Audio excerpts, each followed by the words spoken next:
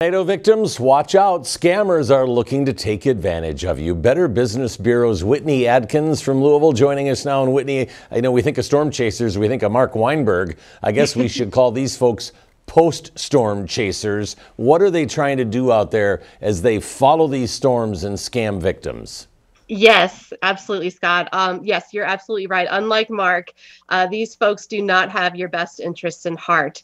So these are the folks that we at the Better Business Bureau call storm chasers, are the ones who are really just fly-by-night scammers who are looking to make a quick buck off of victims who have suffered from property damage due to the storms. So they're going to swoop in on areas like our own city that have experienced severe weather and are seeing the fallout from that severe weather. And they're going to come in and they're going to promise to, promise individuals that they will take care of the damage quickly, that they're great to work with. And you think everything's great.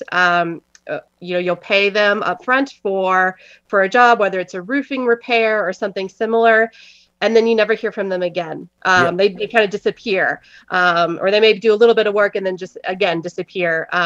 And you have a hard time getting that money back once it's gone. So those, when we say storm chasers, that's who we're looking out for. You say pay up front, and that's the big scare there. But I think some of them don't want the total up front. They're a little more sly than that. And they say, well, for supplies, I got to run and get right now. The $1,200 bill or whatever, I need $400 right now, and I'll be back. And then you can pay the rest later. So they'll try to get what they can. Is that true? Yes. That is true. That is absolutely true. They're going to try to, as you said, get what they can out of the victims before the victims catch on, before, their own poor reputation might catch up with them. And then a lot of times these folks aren't even local to our area, right? They're not likely from Louisville.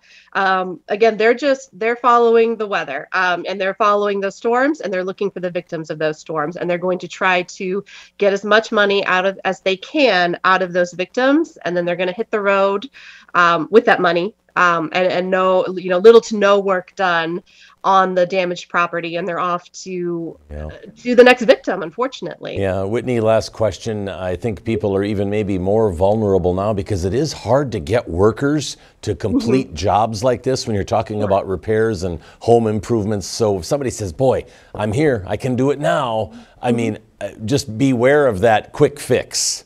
Yes, very much so. As people who have suffered property damage, you're already a victim in one sense, and that's hard.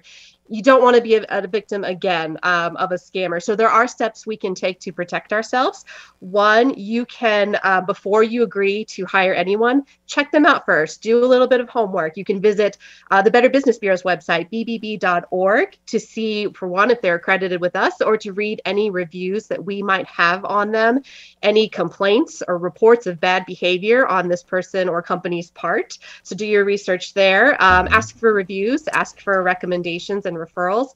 These are all steps that we can take before we hire someone so that we can rest assured that the person that we do hire, if we need someone to repair damage, is someone that we can trust to do the job, to do it well, and to not leave you hanging, so to speak. Oh, well, thanks so much. We appreciate your time. Whitney Adkins with the Louisville Better Business Bureau. And you can find all of these tips to avoid those storm-chasing scammers out there on our website, WDRB.com.